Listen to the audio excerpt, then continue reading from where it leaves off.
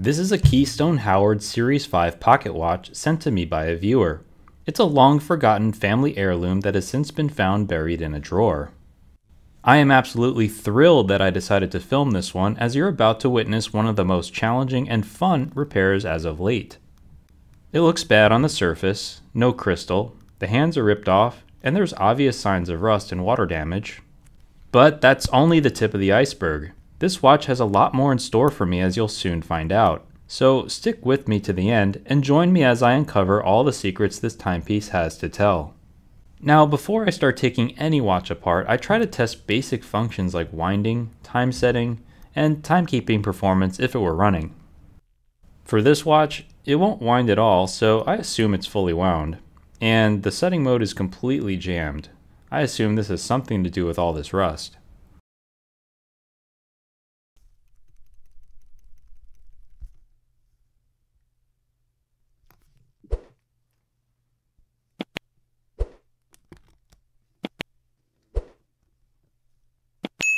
This is a swing-out case. Aside from some scuffs and scratches, it's in remarkable condition. I have a real soft spot for Howard movements. They have such a beautiful and artistic design. The company has a rather complex history, but more on that later. It's fitting that the movement is in a Keystone case, as that is actually the company that owned the Howard brand at the time this movement was produced. The two case screws are removed so the movement can be uninstalled from the case.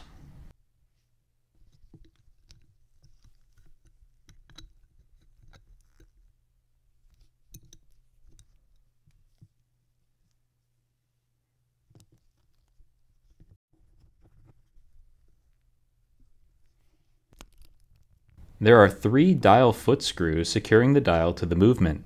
Dial feet are little metal rods soldered to the underside of the dial and protrude into the movement.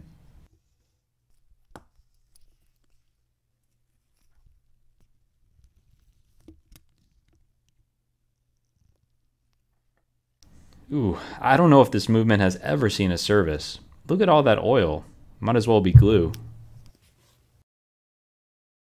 Time setting appears to be jammed up at the hour wheel and cannon pinion in the center.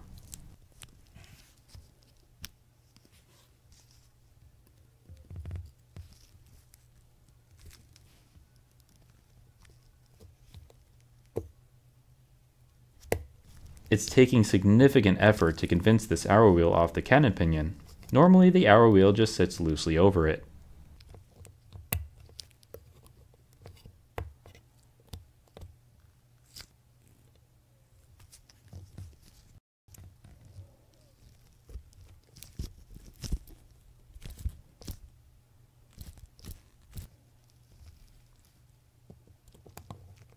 That cannon pinion isn't going anywhere. The Presto puller can usually make quick work of them, but this one isn't having any of it.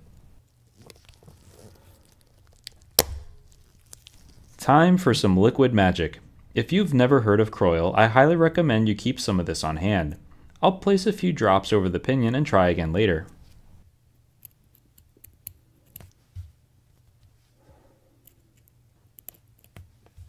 What we have here is a broken balance staff. Whenever any mechanical watch experiences a traumatic shock, one or both of the balance pivots may break, as they're the most delicate pivots within the movement. What's going on with this pallet bridge? Did someone actually glue the jewel into it? It seems like it may be shellac, and it appears to be missing one of its screws.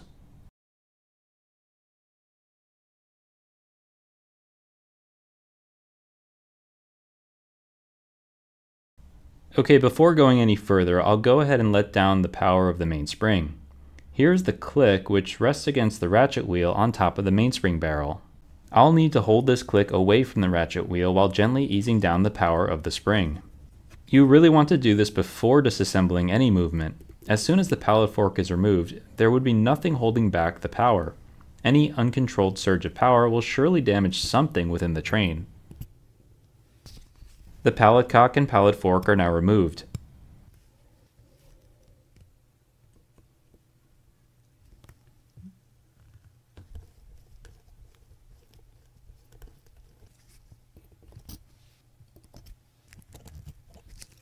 The train wheel cock is removed.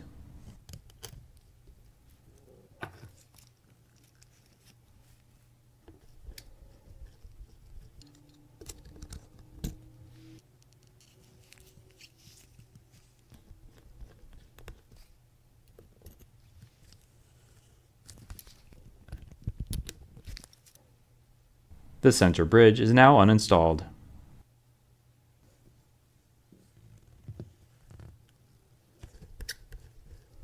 I'll now work on the barrel bridge, starting with these 3 screws.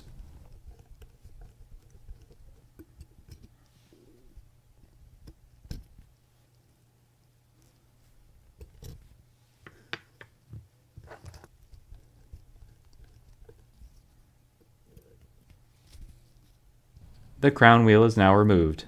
The crown wheel seat is stuck to it thanks to the old oils.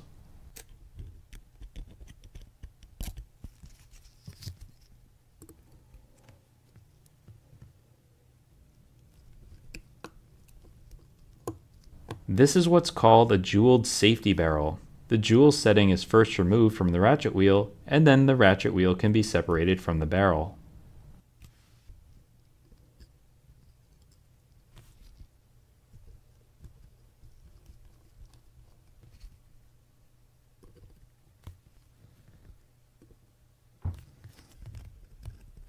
Once that is done, the barrel bridge can be lifted away.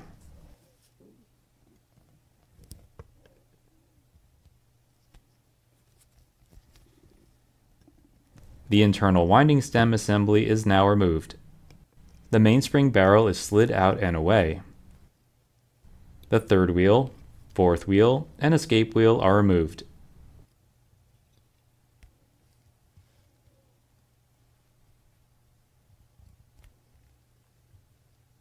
This movement is going to need a lot of pre-cleaning before it goes into the machine.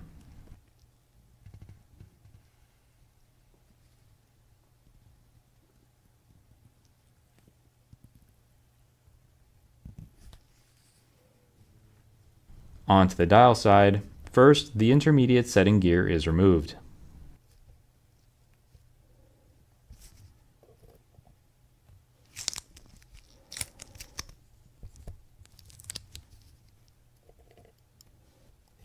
The yoke is now removed. The setting lever is lifted away.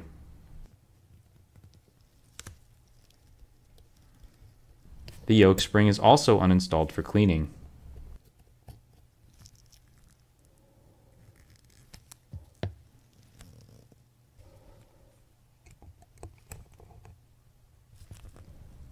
Still nothing. The lower balance hole jewel is capped. I will remove it from the movement so that the cap jewel can be separated from the hole jewel for more effective cleaning.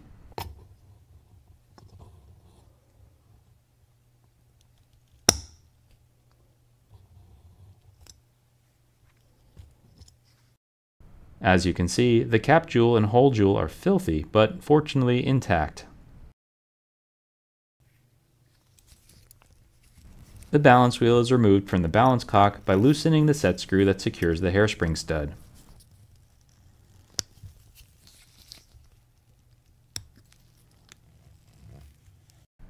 The upper pivot is broken off of the balance staff.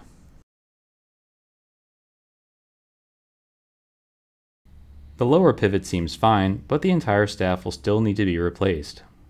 It's also a good habit to ensure all the timing screws are present on the rim of the balance wheel.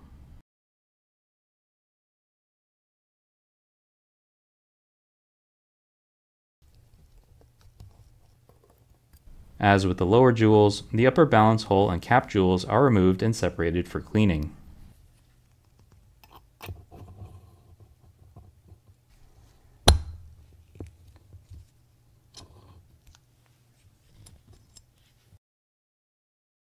The cap jewel looks filthy. As for the hole jewel, well, that's usually what happens to these when the balance breaks. I'll have to find a replacement. As mentioned before, this is a safety barrel and has several advantages over the typical going barrel. With a going barrel, the ratchet wheel is attached to the top of the arbor, so when the movement is wound, the internal arbor rotates as the barrel remains stationary. As power runs down, the arbor remains stationary as the entire barrel rotates. The toothed barrel, where the mainspring is coiled, directly drives the train. Since there is no safety mechanism built into the traditional going barrel, a fault can be catastrophic. So higher grade movements are designed with a safety pinion or patent pinion on the second wheel. A sudden and unexpected release of power activates this pinion, which is then automatically unscrewed to absorb the shock to the train, leaving the parts unharmed. With a safety barrel, however, this type of safety mechanism is built directly into the arbor. When winding, the upper spring barrel rotates, while the arbor remains stationary. When running, the toothed lid of the barrel with the arbor attached rotates, while the remainder of the barrel remains stationary. The mainspring is coiled within the portion of the barrel on which the ratchet wheel is directly attached. So if the mainspring were to break, the surge of power is released into the barrel itself and through the ratchet mechanism, meaning the train of wheels doesn't experience any of the trauma.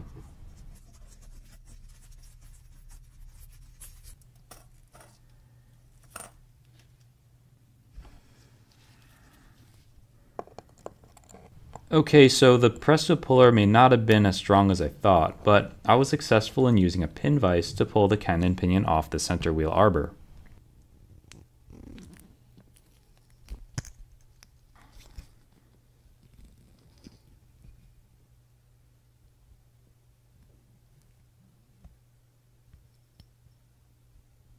The corrosion is extensive, and all this rust is going to need to be removed in order to restore proper function to this movement. For this, I've had a lot of success using a product called Evaporust. Simply soak the affected parts and the rust will be dissolved. From there, I'll evaluate the integrity of what remains.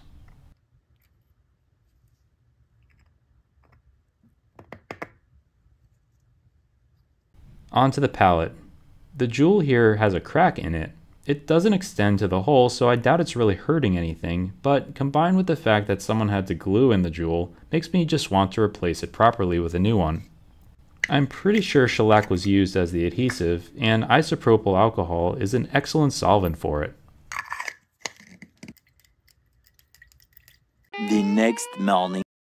With most of the adhesive removed, I'll proceed with using the sights tool to press out the existing jewel.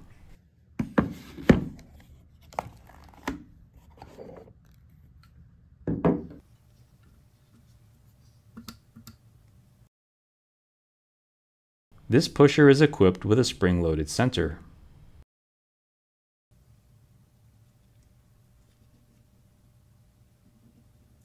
I want the new jewel to sit just as high in the hole as this one, so first I'm measuring the depth and securing it with the help of the micrometer dial at the top. This will be used as the stop or reference point when pressing in the new one.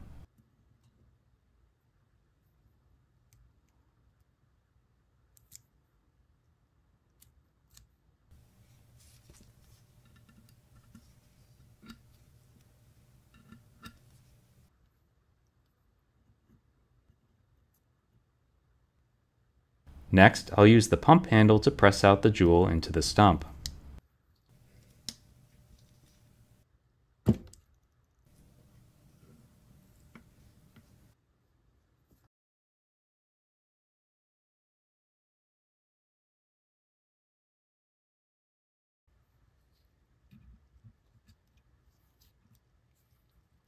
The jewel dropped into this little part of the tool.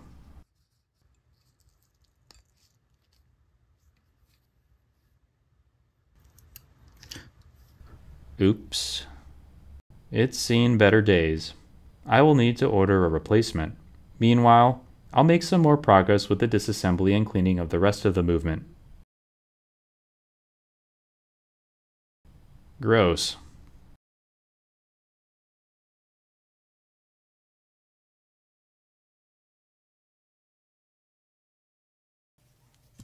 All jewel holes are scrubbed using pegwood dipped in naphtha. This is particularly helpful in loosening and eliminating the dried up oil stuck to the surfaces. Naphtha and a nylon brush are used to pre-clean the plates and other components. Nylon does not scratch the surfaces of the parts, but is firm enough to scrub away the grime.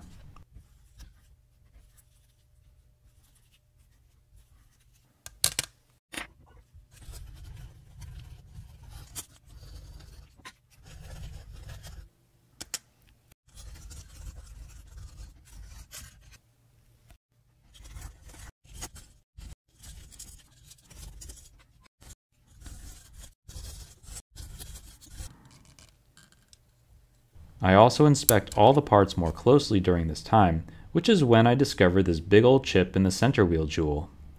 I'm just not sure if the damage occurred with whatever trauma broke the balance, or with all the manipulations I applied when trying to remove the cannon pinion. This one is rubbed into a setting, so the entire setting and jewel is punched out using the staking set, and I plan to order a replacement.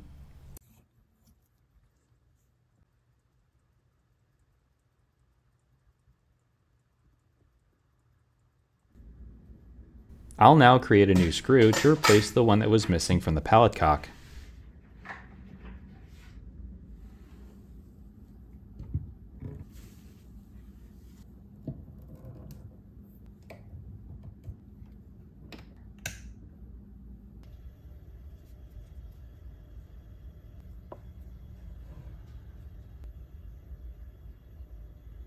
The head and length will match the other screw, and I'll use the screw plate to create the threads.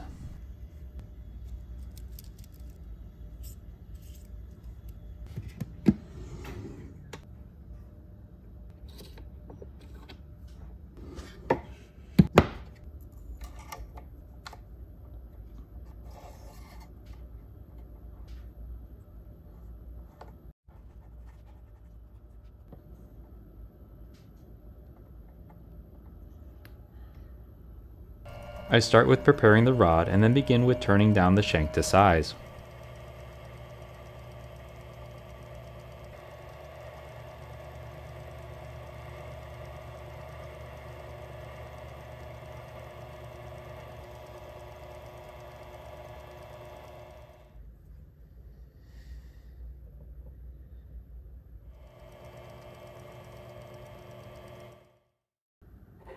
The shank is then turned into the screw plate to create the threads.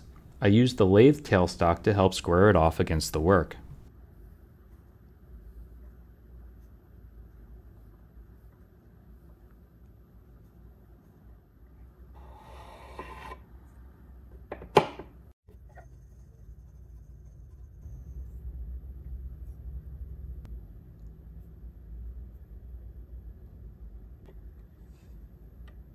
I left the shank a bit long and will now need to shorten it to the correct length.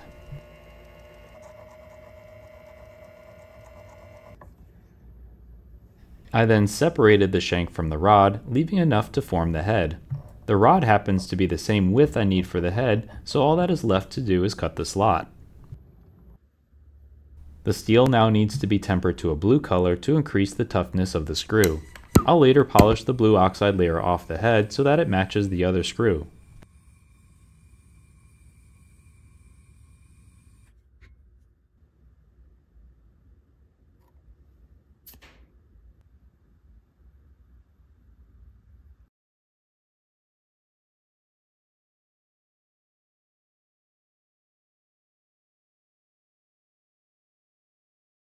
You'll notice I used a Swiss thread plate to create the screw. Access to American thread plates are nearly impossible, but as a result, I need to tap the hole with the new threads to match the new screw.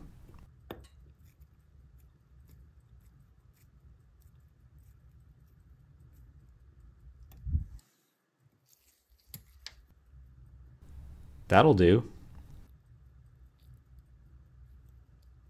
I just received the replacement balance staff, so I'll tackle that now. First, I carefully lever the hairspring off the top of the staff.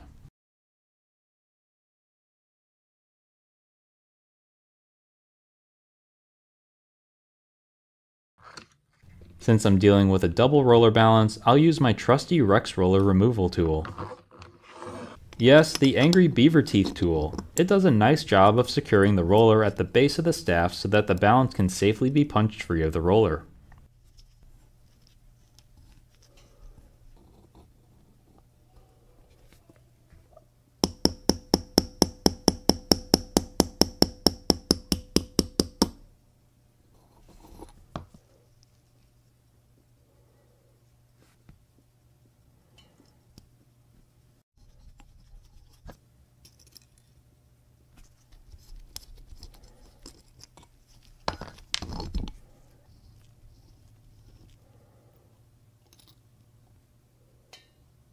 I'm using the K&D number 50 staff remover helper, which clamps the arms of the balance while the staff is punched out. Since the staff is riveted to the arm needs to be secured during the punching process or the arm will fold up as the staff is pressed down. I'll add that this will be the last time you'll see me punch out a staff in this way, as I've been practicing using a lathe to turn the hub off the staff so that the wheel can be slid off the bottom, which is an even safer approach. The replacement staff appears to have a different hub shape, but all the other dimensions are correct. The new staff is placed in the staking anvil, and I lower the balance wheel over top to prepare it for riveting. I will now use a domed face punch to expand the riveting shoulder of the staff. When I'm satisfied with the strength of the rivet, I will finish it off by flattening any remaining lip with a flat-faced punch so that the hairspring collet sits as flush to the balance as possible.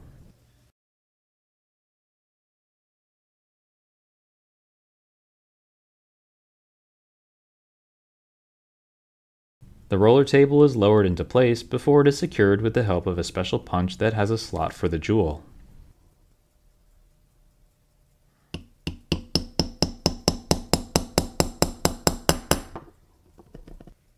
Finally, the safety roller is fitted, ensuring the opening to receive the pallet fork horn is directly above the impulse jewel on the roller.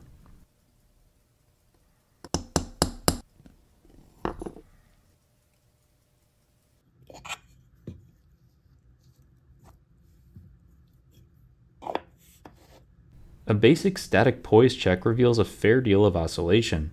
A balance that is not in poise causes positional variations in timekeeping. When it comes to poising, decisions need to be made whether to remove weight from the heavier side or add weight to the lighter side. An overall reduction of weight speeds up the timekeeping, and an inverse is true for adding weight. For that decision, I look at the state of the mean time screws that can be used to compensate for this. Based on how far they're screwed in, I'm choosing to remove weight from the heavier side, and then I will turn them out more as needed to compensate for the overall lighter weight of the balance. There are several ways to remove material from timing screws. My favorite approach is to discreetly shave material off the underside of the screw with the help of this balance screw undercutter tool. It's an iterative process. I don't want to remove too much material, or I'll be creating more work for myself as I'll then need to add timing washers to make up the difference. So I typically check the poise 3 or 4 times until I'm happy with things. This approach to undercutting the screw is nicer than the quick and dirty alternative of just shaving material off a corner. While there is no functional difference, the alternative is not as visually appealing. When poised, the balance should coast nicely to a stop with no major oscillations.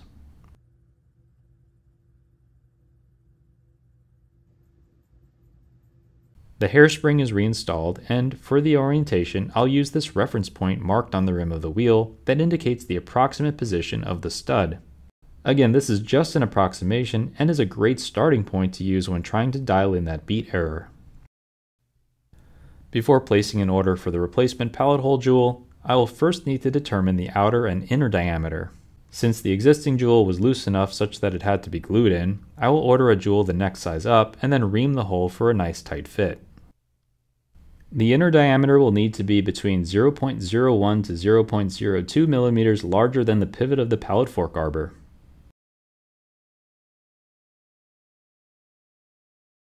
The replacement jewel has arrived, and after verifying the sizes of the outer and inner dimensions, I'll use my sights tool to install it. All the reamers are designed to be 1/1000th of a millimeter smaller than the common jewel sizes for the best friction fit. The diameter of the replacement jewel is 2 millimeters, so I'll choose the 0.199 millimeter reamer for the hole. The pusher is removed and the reamer handle is inserted into the tool.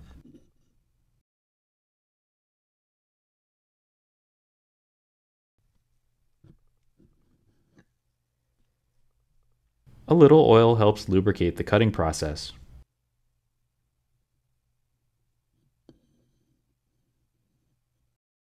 The correct size is achieved when the entire lower part of the reamer shank can fit into the hole.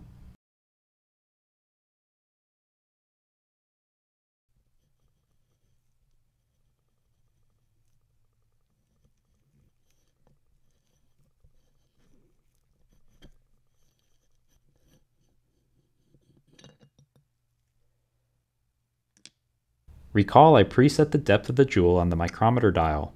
I'm choosing a self-centering pusher that is just smaller than the hole.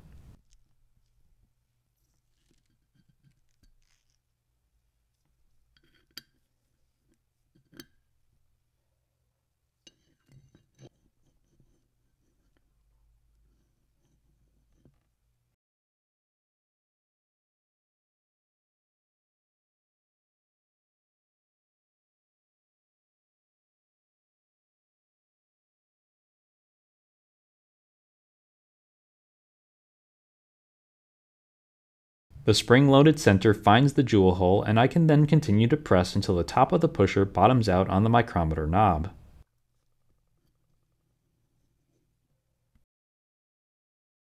The jewel is now secured within the hole, no glue required.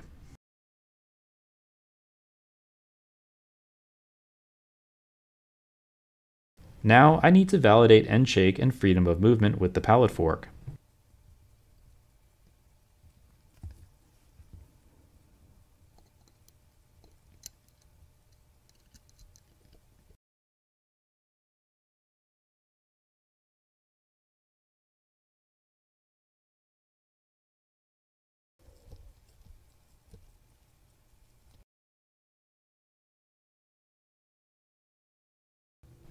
Good end shake and freedom of movement.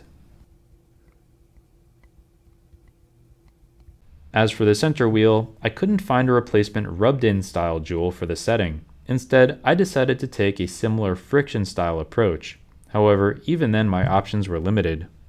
In the end, I was able to source a 2.6mm wide center wheel jewel with the right inner diameter for the arbor. The same process is now repeated for reaming and friction fitting the replacement jewel.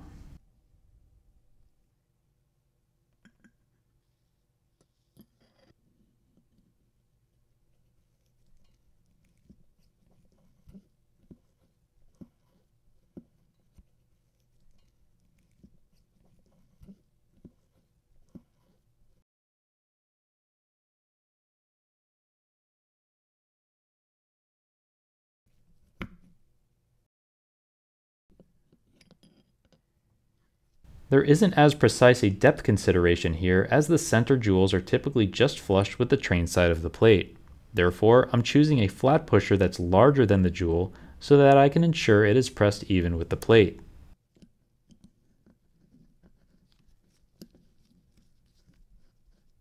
As a matter of personal preference, I'll use the micrometer dial instead of the swing handle to gradually press in the jewel.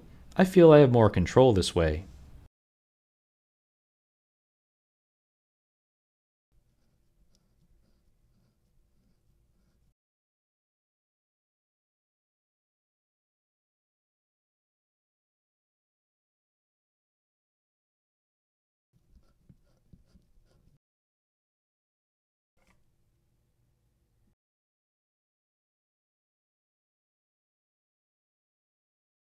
The center wheel can now be tested in the new jewel.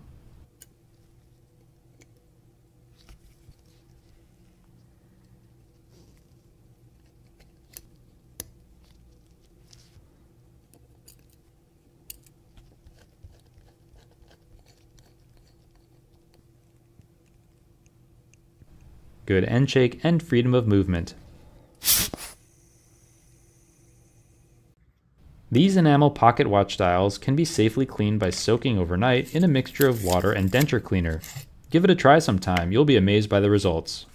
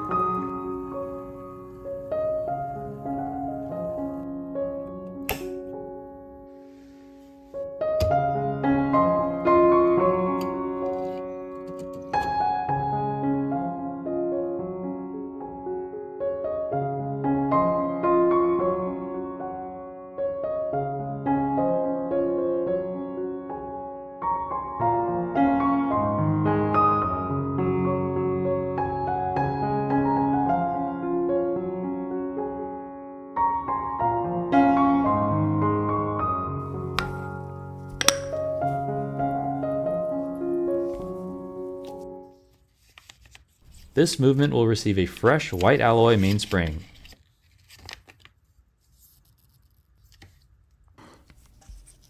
It's simply pressed into the barrel, being mindful of the hook at the end of the tail.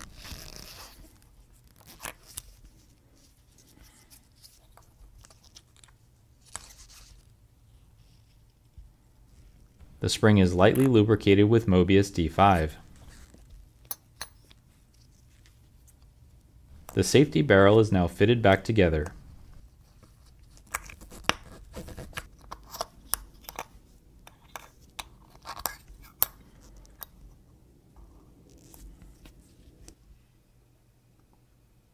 The lower balance jewels are now reinstalled.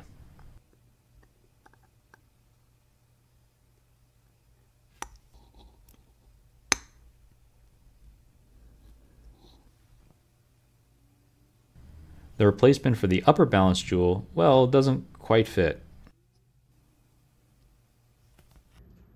No worries, I already have the lathe set up from earlier. I do own a set of jeweling chucks, but this jewel is already wafer thin, so I'll take a slightly different approach. I'm going to use a tiny scrap rod as a type of wax chuck and super glue the setting to the end of it. The tailstock helps center the jewel as the glue cures.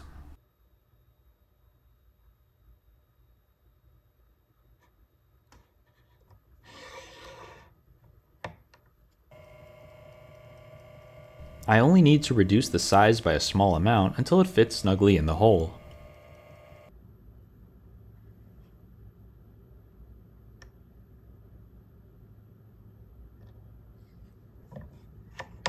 The jewel is soaked in acetone to dissolve the glue when I'm done.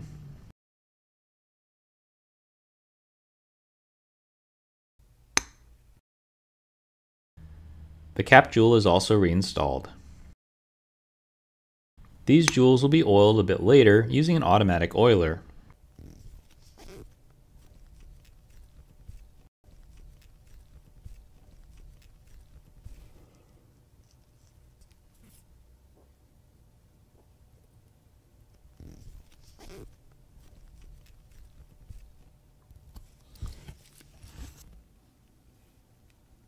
The yoke spring is now fitted to the movement.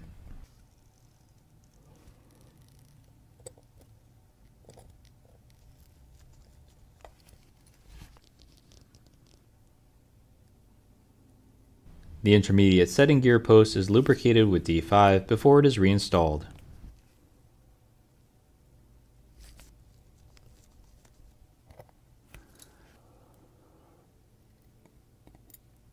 The yoke is fitted to the plate.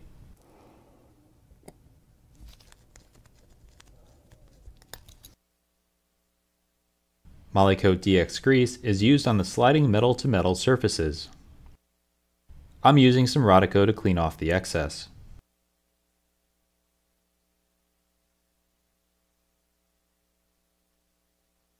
And now the setting lever can be reinstalled.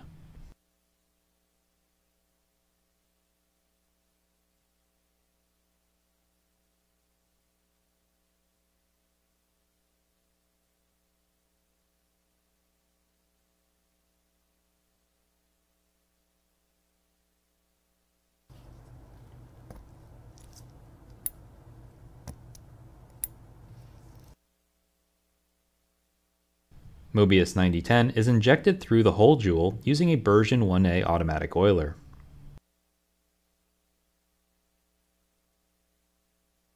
The balance wheel can be reinstalled by securing the hairspring stud using the set screw.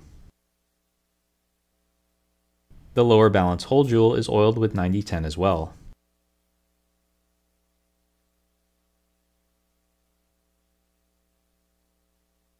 It's always worthwhile to test the balance by itself. Doing so helps rule out potential root causes if something isn't working right on the fully assembled movement.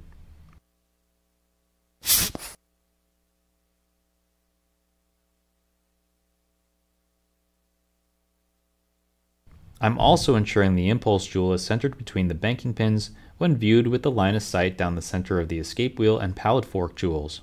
Doing so minimizes the beat error, which could be corrected by slightly rotating the hairspring collet in either direction. The internal winding stem components are lubricated before they're assembled.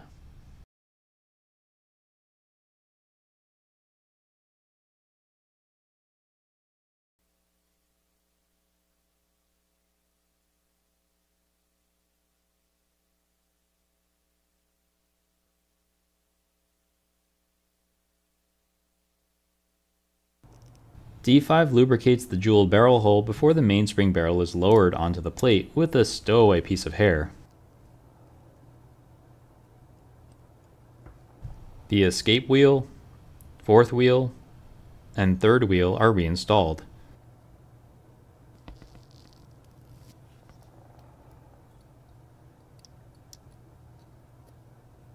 Thank goodness I noticed that hair. The second wheel is lowered into position. The barrel bridge is now installed.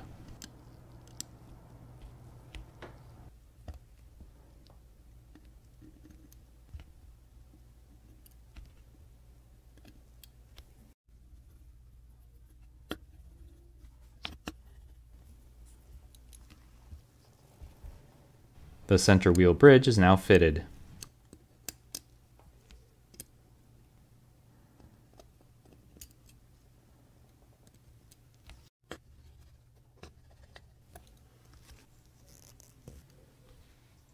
The train wheel cock is now installed, ensuring that both pivots are seated before tightening it down.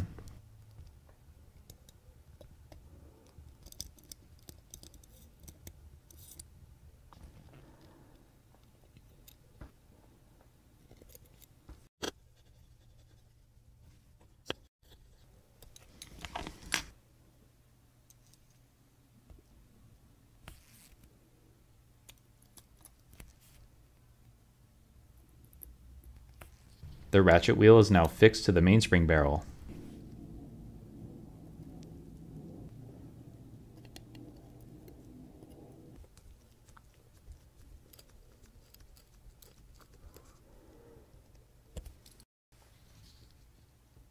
The arbor jewel in setting is lowered back into place. I did happen to have a replacement for that mismatched screw on hand.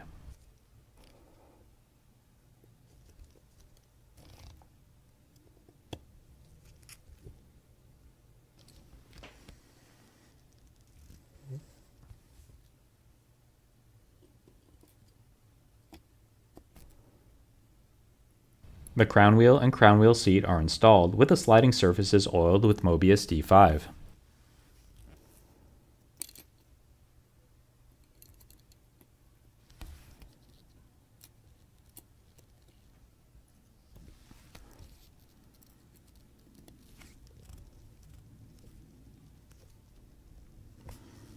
Both pallet jewels are greased with Mobius 941.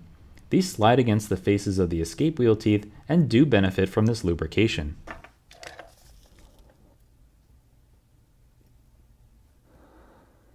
The pallet cock is now reinstalled.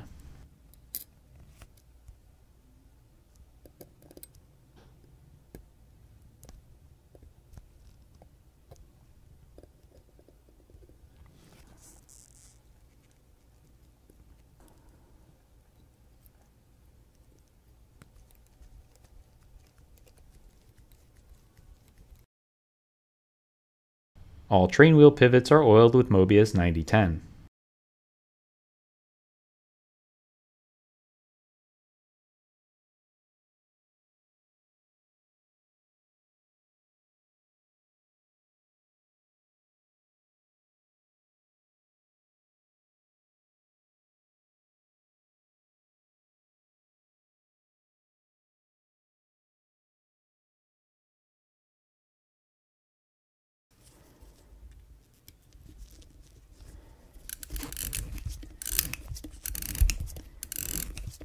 The watch is wound up as I prepare for the step I look forward to the most, the installation of the balance. I love this part as I know it's likely the first time this watch has run in perhaps 100 years.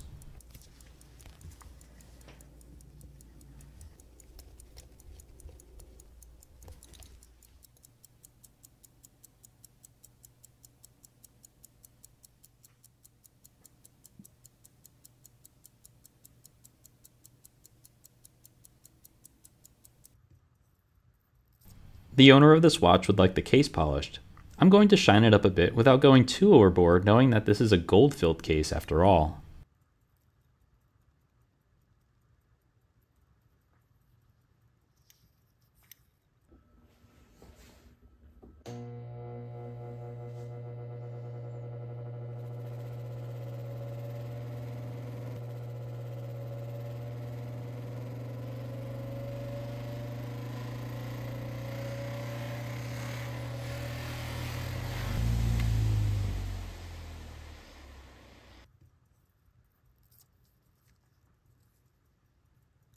The deeper scratches and imperfections still remain, but I felt the result was a good balance between preservation and aesthetic.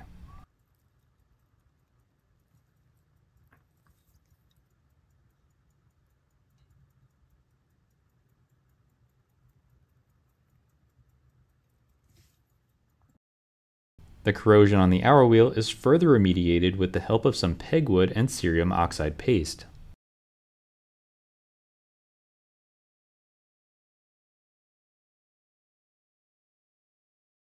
It looks much better now, and will still function as originally intended. With the cannon pinion, minute wheel, and hour wheel installed, I lay on the dial washer in preparation for the installation of the dial, which has been taking a nice relaxing bath in denture cleaner.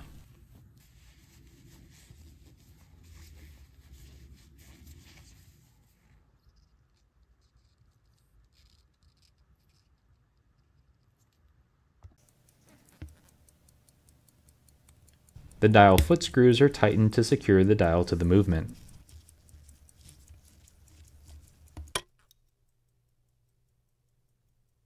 The E. Howard Clock Company was originally founded by Edward Howard in 1842. After some success in creating monumental clocks for shops, banks, and offices, he co-founded a watchmaking company in 1850. Howard leveraged economies of scale by new levels of precision and interchangeability of parts he saw initially within the factories in Roxbury, on the south side of Boston, Massachusetts.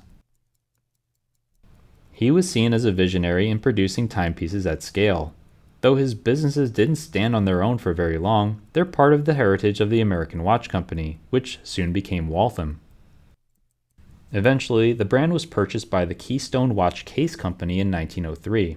The watch in this video was produced in 1907. So, the watch in this video and its contemporaries are known as Keystone Howards. Howard branded movements, regardless of parent company, were of exceptional quality and formidable finishing.